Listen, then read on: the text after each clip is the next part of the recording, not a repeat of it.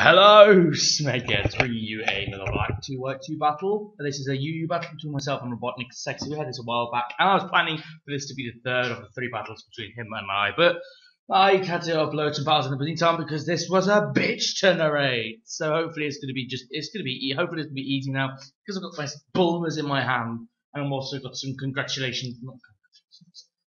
celebration sweets in my hand as well, so I'm feeling pretty good now. Unfortunately, I left this team preview thing on really long, and it's going to have a bit of like 15 extra seconds of it. So while I'm going to be waiting till that time, I'm asking, can any of you guys make me an intro? Like a pretty cool, you know, one of them really cool intros, like, you know, comes out and it's like bam, but not with dubstep, not wah, wah.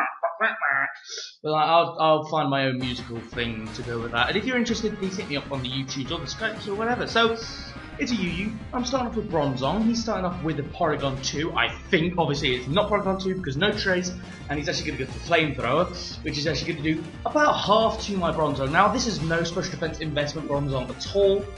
This is actually a heat-proof Bronzong, which is the reason why I took that Flamethrower really goddamn well. A Specs Flamethrower at that. So what I'm going to do, I tricked him with Choice Band, because I thought, you know, if he wants to go for Flamethrower on his Rock, then if he wants to go for Flamethrower again after I Choice Band him, then it won't do as much damage, and then I can get a Gyro Ball off. But no, he's going to say they're fabulous. The gay Copper Gragas.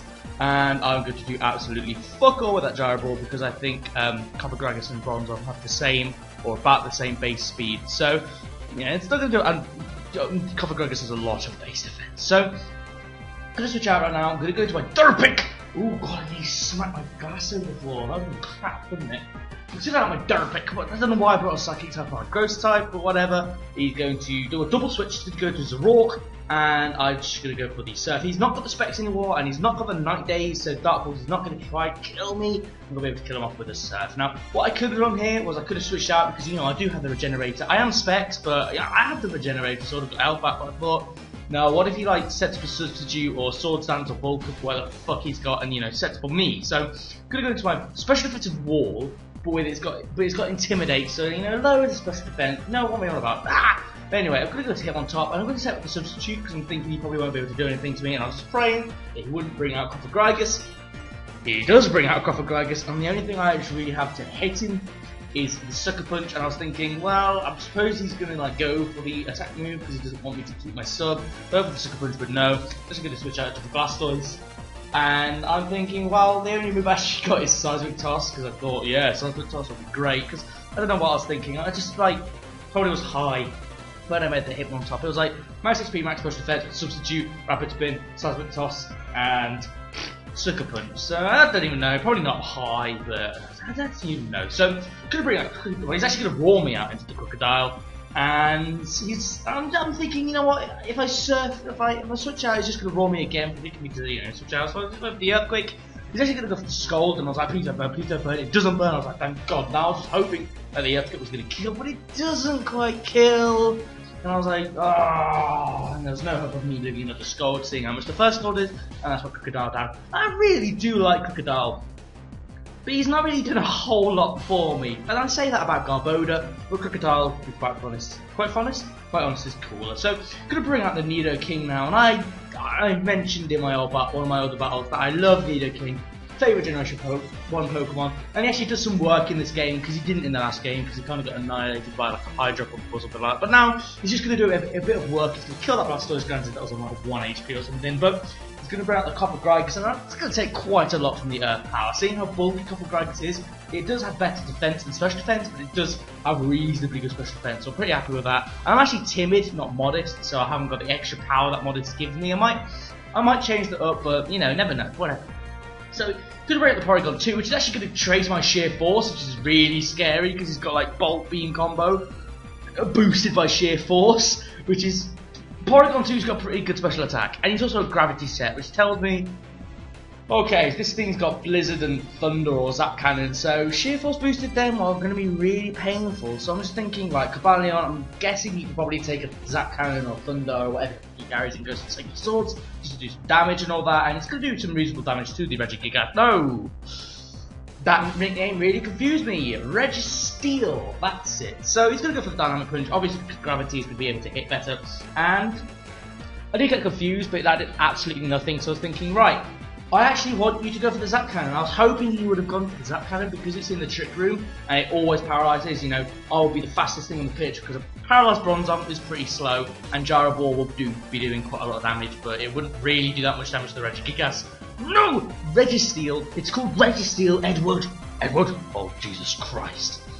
No, it's Fenton, but whatever, you get my drift. I'm actually going to break out my confusion and actually go for the Trick because I don't particularly want the Copper Gygus, just I don't know why I tricked the Copper Gygus. Maybe tricking Copper Gygus is always a good thing, but he's actually good at specs, and Copper Gygus actually does have reasonably good special attack. He can come out in base 95, I didn't even know. So he's going to kill my Bronzong, and now, because the Trick Room's gone, I'm just going to bring in Nidoking, and I was thinking, right, let's get out your broom and do a little bit of sweeping, because I'm fairly certain that you'll be able to do quite a lot of damage to his team, because he's got this Porygon 2.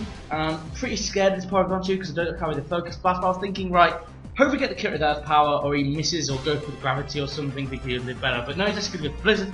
And God, he misses. I'm going to be able to kill him off with an Earth Power. And I was like, yes, I'm on top.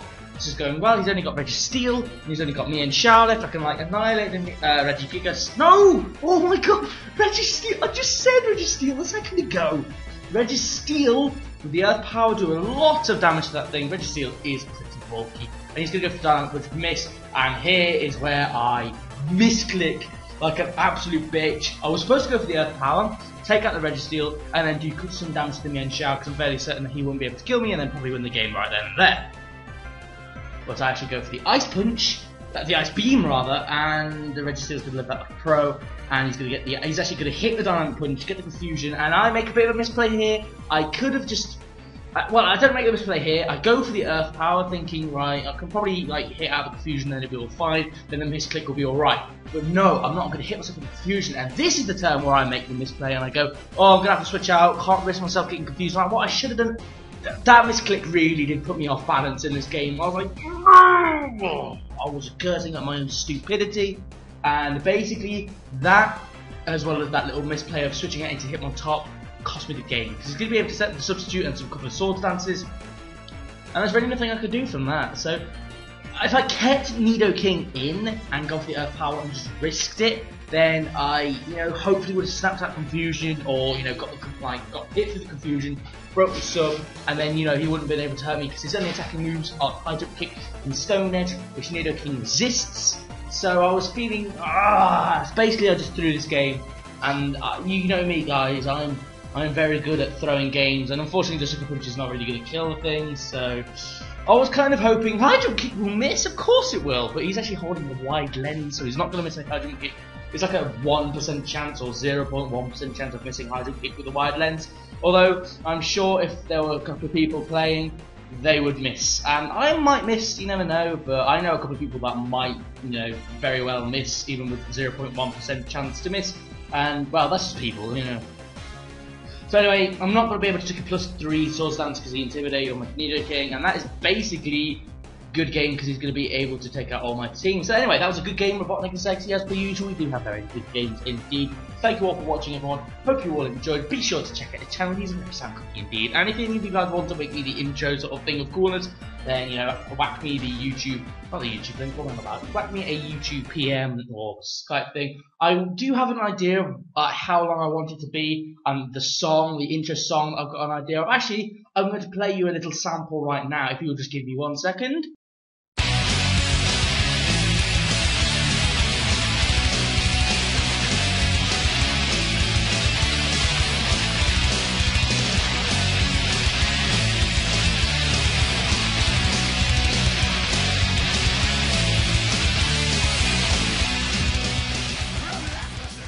Okay, so that's about the length of the intro, which I'm thinking, and if you're thinking, well, I could do that, so yeah, I could do that, that'd be awesome. Obviously, I will, advertise your channel in some description, a little channel box thing, where you say awesome people with the box and all the channels. I'll put you in there if you can make me an intro. That's really cool. So if you actually feel like, making me an intro, then send it in. I don't know how, probably like Mega Upload or something like that, I don't even know, and then give me the link and I'll download it, and that'll be awesome. But Anyway, thank you all for watching. Hope you all enjoyed. Be sure to go and have a look at Robotnik-IsSexy. It's very sexy indeed, hence the name. Thank you all for watching. Comment, like, subscribe, and I'll see you next time for another Pokemon battle. Goodbye. Or maybe not even a Pokemon battle. Maybe a Golden Simplet. Maybe Pokemon Vietnamese Crystal, which I'm actually going to be restarting in about a week. So maybe a Pokemon battle. Goodbye.